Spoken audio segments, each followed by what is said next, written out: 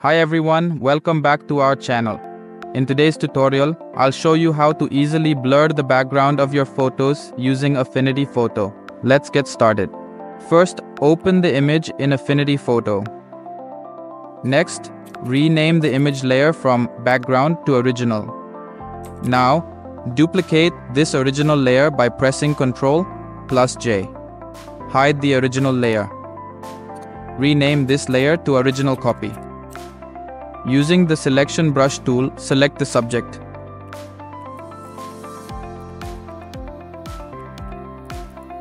Next, refine the hair of the subject.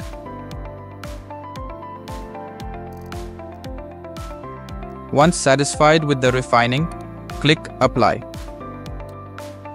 With the subject still selected, click on the Mask Layer button at the bottom of the Layers panel to create a mask of the subject. Then, press Ctrl+D to deselect.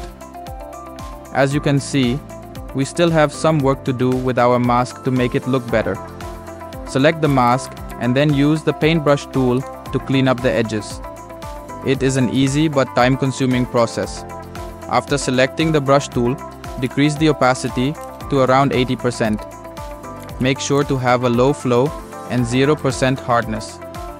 Then, with a soft, small, round brush, paint in black on the mask to remove excess parts and paint in white to add necessary parts. Press Shift+X to switch the color from black to white and vice versa. So white will reveal or add to the mask, and black will remove from the mask. At this point, our subject is separated from the background. Rename the subject layer from original copy to subject. Next, create a duplicate of the original image layer. Unhide it and rename it to background. You can blur the background at this point, but it would not look quite right. Let me show you. Let's add Gaussian blur to our background. Check the Preserve Alpha checkbox and increase the radius. If you look closer, you can see a halo around the subject. This is because we still have the subject in the background layer, which is also getting blurred. To fix this, we need to remove the subject from the background. First, I will remove the blur filter from the background. Then, select the background layer and, holding the Ctrl key, click on the subject layer to get back the subject selection. Then, hide the subject layer. I am going to expand my selection a little bit. To do so, go to Select and click on Grow Shrink. I will expand my selection by around 14 pixels. Then, go to Edit and click on In Paint. Now, Affinity Photo will take all the background information that's outside of the selection and fill it in where our subject was. Press Ctrl+D to deselect. Now you can see the subject is gone, but the background doesn't look quite right. You can fix this manually using the In Paint brush. I will fix these weird floating hairs and edges.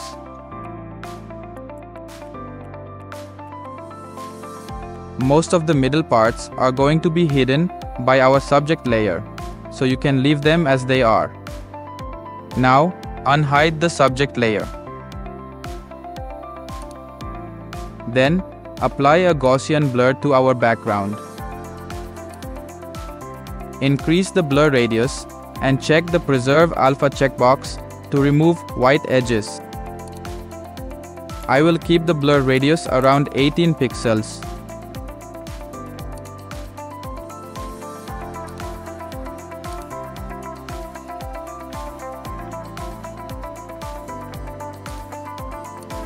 For a better blur effect, you can also use depth of field blur. For this image, I want less blur on the right side and more blur on the left side.